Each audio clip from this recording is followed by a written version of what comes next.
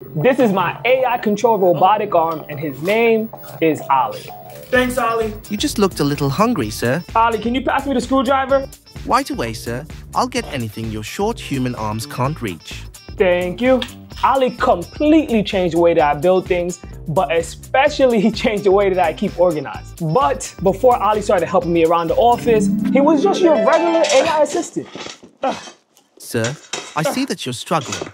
If I had some type of body, I would be able to assist. You know what, Ollie? I think that's a good idea. Okay, Ollie, let me know what you think for this body of yours. Well, sir, I was thinking a robotic arm would suffice. How about we start with defining the degrees of freedom? In simple terms, degrees of freedom is just the number of ways an object can move or rotate. If you look at your arm, your shoulder can rotate and move a whole bunch of ways, your elbow bends, your wrist tilts. All these add up to the amount of degrees of freedom in your arm. For Ollie, I'm gonna give him 6 degrees of freedom. That means he could pick up any object in any orientation as long as it's in his reach. So now, speaking of reach, after spending a couple of days designing Ollie in CAD, I decided to go for massive 37-inch reach. But there is one major drawback of making an arm this big, is that you're gonna need some super powerful motors. So for the first 3 joints, we're gonna be using these beefy motors. And when you pair these big motors with a 10-to-1 gearbox, you honestly get some insane levels of torque. Sir, I see that the gears are 3D printed. Are you sure that it's gonna hold up? Ollie is gonna be fine, but anyway, now that we know the motors are way strong enough to hold our arm, it's finally time to start building. The very first thing that we're gonna do is handle the shoulder. So we're gonna have our shoulder tilt joint as well as our shoulder rotation joint. Then the last joint that's using the big motor is gonna be the tilt of the elbow. And then for our next 2 joints, we're gonna be using these teeny tiny motors because the less weight at the end of the arm, the better. Trust me, I learned from experience. For the very last joint, I just kept it super simple and just doing a regular servo motor.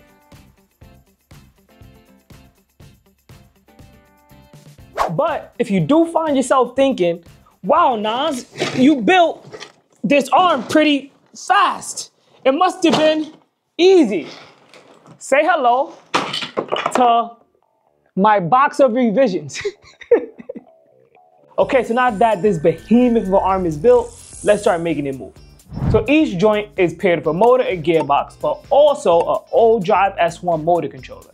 But what makes these O-Drive S1 motor controllers special is that they can control the exact velocity, position, and torque of each motor. And they do this with something called encoders. So in order to match the encoder position with the actual min and max angles of the actual robot joint, we just need to perform this calibration so that the max angle is the max encoder value and the min angle is the minimum encoder value.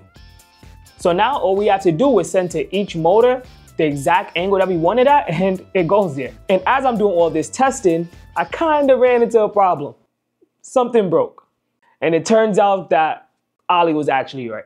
But after spending a couple of days trying different designs, infill changes, I think I got something that works, well, at least for now. With that problem fixed, now we have another one. Moving a robot arm joint by joint just isn't efficient at all. That is where something called inverse kinematics comes in.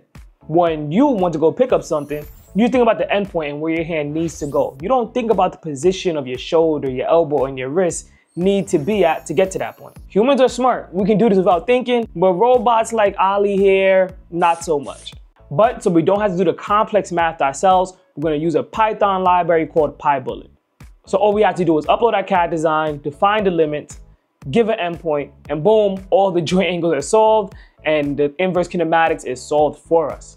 So even though we were able to avoid the math this time, most of the time robotics, you just can't. And the most important thing is making sure that you understand the foundational concepts, and that is very easy to do if you're using the right tools. So that's where the sponsor of today's video comes in, Brilliant. A lot of people always seem to ask me, Nas, where did you learn how to build these robots? And even though I did technically go to school for it, honestly, 90% of what I've learned has came from courses like the ones that they have on Brilliant. A great example of this is Brilliant's course on coordinate transformations. And something that I absolutely love about Brilliant's courses is that they're interactive. They ask you questions. I have always been a big believer is that you can watch tutorials all day, but unless you're putting things into practice, the knowledge won't stick. And if you want to see how relevant this course is, just make sure you stay to the end of this video, because if I did not understand and learn about coordinate transformations, Ollie would not be able to work. So if you want to learn free with Brilliant, either go to brilliant.org/NasLewis, scan the QR code on screen, or click the link in the description. Brilliant is also giving you 20% off a premium annual subscription, which gives you unlimited daily access to everything on Brilliant. Wonderfully said, sir. But how am I supposed to see? Well, Ollie, I already have these 3D depth sense cameras that could already see in X, Y, and Z. That's good to hear, sir. I'm assuming you've also mapped the camera's coordinate system to the robot arms so they reference the same point in 3D space? Huh? Well, what Ollie is talking about is the hand-eye calibration problem. When the camera detects an object, it only knows the position relative to the camera, but the robot needs that position relative to its own base, and those two coordinate systems are completely different. And to line up both of these coordinate systems is a little bit of a challenge. So the calibration almost completely relies on this checkerboard. We have to make sure the camera knows the exact dimensions of every checker so it can use it as a reference. And this reference is how the camera knows how far something is away from it. Then with our camera mounted to our gripper, this is called eye in hand calibration. We want to make sure we take a whole bunch of pictures with the arm at completely different positions so the camera can get as much references as possible. And now we use the data that we got from the pictures as well as the different poses, and we plug it into a formula, and that formula gives us the difference in position between the camera and the robot base. And now we should be able to use that to match the coordinate systems. So if the camera sees the object here, the arm should be able to pick it up. Oh! But as you can see, it didn't work and we missed.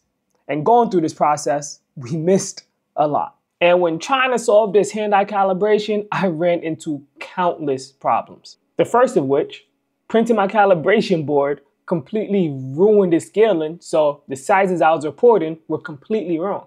But even after fixing that, guess what? We still missed.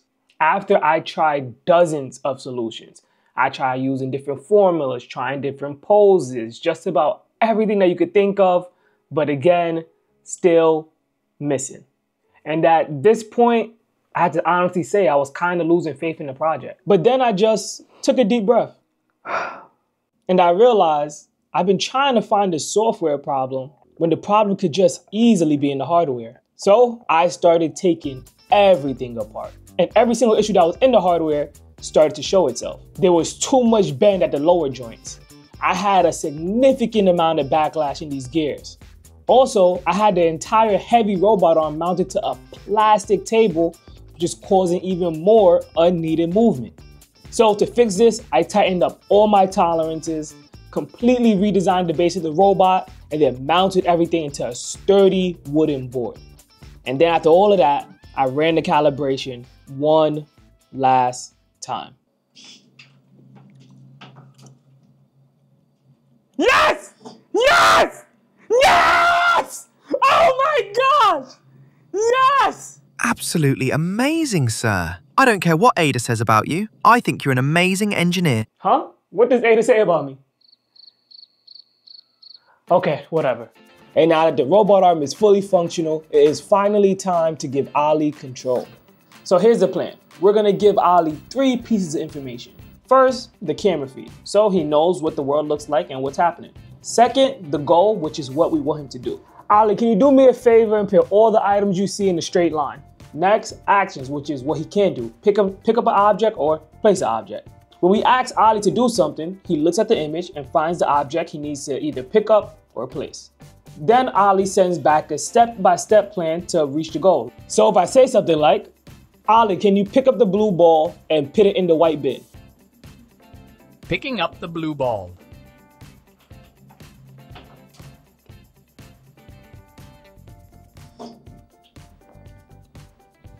Placing the blue ball into the white bin.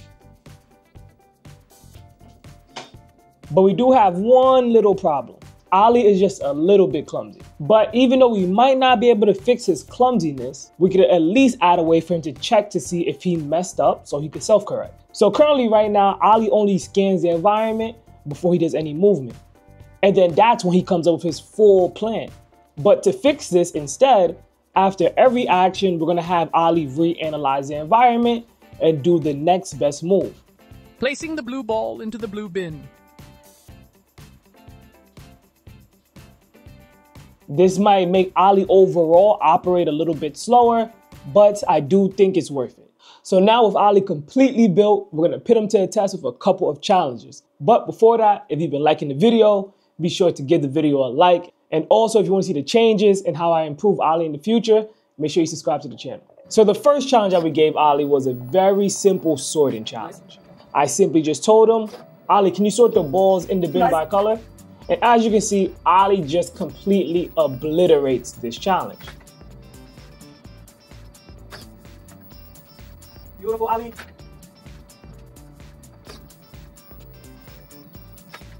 One more, guys. Come on, got this. Yes, Ollie! Yes! But then I thought, okay, this is not a real world scenario because every object is not going to be a perfect sphere for him to grab. So I challenged Ollie a little bit more. First with the objects, but also with the prompt that I gave him. All I told Ollie was to clean up the table. And Ollie's thought process was, he saw a whole bunch of items on the table. He saw the bag to the left side of the table. The user must want me to put these items in the bag. And he was actually right. And with multiple different objects of different colors, different shapes, different weights, Ollie again absolutely destroyed this challenge. Oh my God. Get a good grip. Get a good grip. Yes! That's what I'm talking about. But Ollie's perfect streak of beating challenges was soon coming to an end. The next challenge, I really wanted to focus in on Ollie's precision and accuracy. So I asked him to stack the color blocks by size. And Ollie started off insanely strong, but when he was placing that last block, he was just a little bit off. So I reset and told him to try again. And the same issue happened. He messed up as soon as he got to that white block. Oh! Try again. But I always believe the third time is a charm, so I gave Ollie one more chance. Nice. And of course, he nailed it. And honestly, I was more excited than him. Come on. Yes! Ollie for the win! Ollie for the win! I am planning to improve him so he could do a wide range of tasks like folding clothes and pouring me drinks. So make sure you guys comment below. If you had your own AI robot arm, what would you have it do? And also, if you want to learn more about my other AI assistants like Ada, click on one of these two videos.